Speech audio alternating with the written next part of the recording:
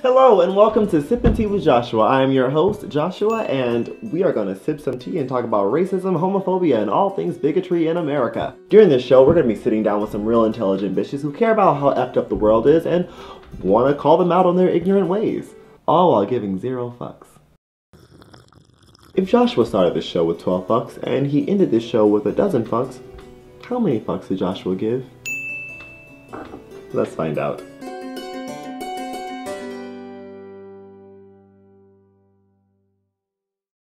Hey everybody and welcome to Sippin' Tea with Joshua. I am Joshua and today we're going to be talking about sexual racism.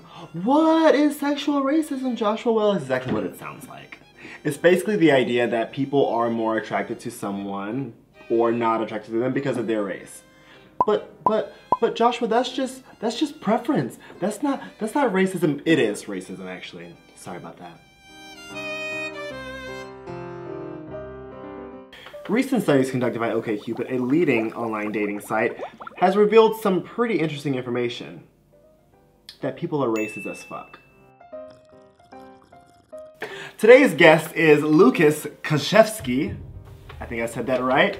Everybody, let's give him a round of applause. Yeah. Hey. Oh, it's a pleasure to be here, Josh. Oh, thank you so much for having me. Wait, what? Go back out. How are you? I'm well, thank you. Yeah. How are you? Great. What's the topic today? Today's topic is sexual racism. Oh, amazing. You know, I like to keep things sweet on this show. I can tell. Alright, so Lucas, the idea of sexual racism, right? That people are not attracted to someone because of their race.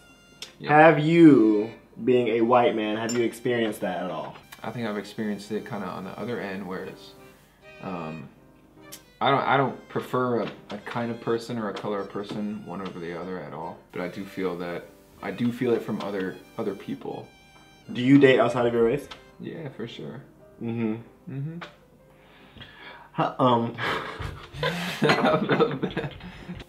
Why do you think that people don't? Or they choose not to? Why do you think people choose not to date outside of their race? So what do you think the actual root cause of that is? Probably, cultural upbringing. I think that has a lot to do with it. You're raised in a suburb, like a suburb, a city suburb. You're, growing up in, let's say, a white Caucasian family. Like you're exposed to those surroundings your whole life. Your parents might be white, your neighbors are white, you know what I mean? That's what you know, and that's what you're gonna grow up into.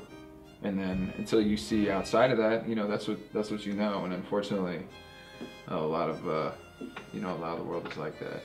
So do you think that it's racism, or do you think it's just preference? I would like to hope that a lot of people, if they're gonna do that, they would have a preference. Because there's something to, something you said for knowing what you like. And even still, it's a little bit both. Yeah, I think it's more than a little bit both.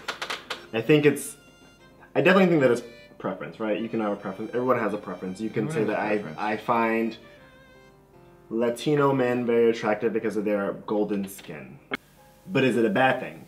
Like, it's because people think about racism and they think about discrimination, right? They think about prejudice. Right. But is it racist?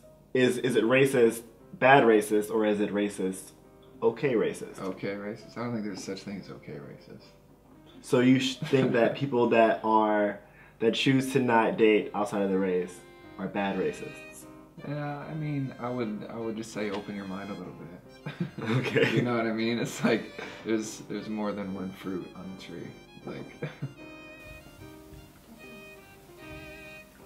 So sweet. Let's talk about how the media and online dating kind of exaggerates this idea of sexual racism, right? So we are forced, especially being in Hollywood, to see like what America's idea of beauty is, what the media's idea of beauty is, and which is typically a white woman, white man or woman. I just Googled beautiful men, and could you tell everyone what you see?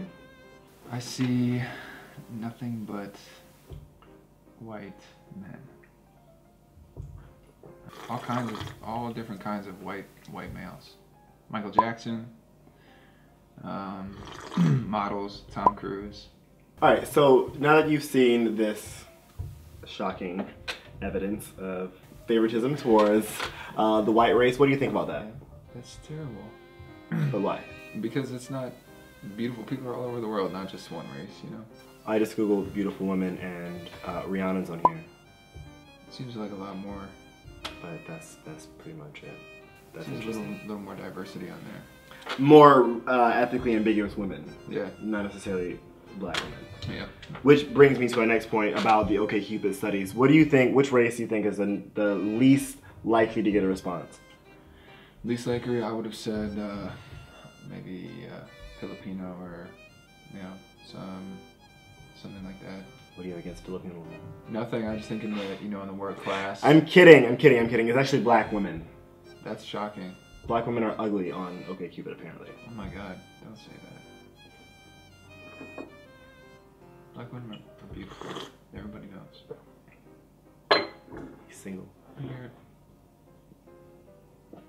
You were a beautiful black woman for Halloween. Oh, thank you. So, what would you say? Would you tie in, you know, the fact that we're looking at these polls and we're looking at just society in general, what people see as beautiful? Mm. Would you relate that to the battle about white privilege? Or Yeah. what is white privilege and how that affects the situation? Yeah, absolutely. I think all of this is because of white privilege. You know, you look how beautiful men, you get a bunch of white men because that's the society standard. This idea of beautiful was developed in Hollywood. That's how kids were raised to think what is beautiful, and that just, you know, that comes up in every generation that understands that. Do you think that people that are different races, people of color, start to experience like a form of self-hate because of what is displayed in the media and because of like what these results show?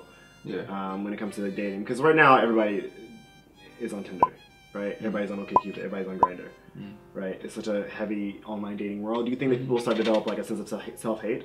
I would hope not, but I can see how it would be possible, yeah. Getting swiped no all the time. So you think that the reason that sexual racism is so prevalent and it's such a big deal now is because of the rise of online dating? I think social media definitely has something to do with it, yeah. It definitely doesn't help the cause. But you know, then again, you just don't hear of any other testaments. No one's like, oh my god, there's so much diversity, and like, you know, you never hear about it the other way around. So have you ever been around someone that says, I don't date a certain race? No. You've never heard anyone say that? I take that back. Yeah, I have heard people say that. And what is your response to them? I have nothing to say. It's shocking to me. Yeah. Open your mind. Yeah? Yeah. Open your mind, ladies and gentlemen.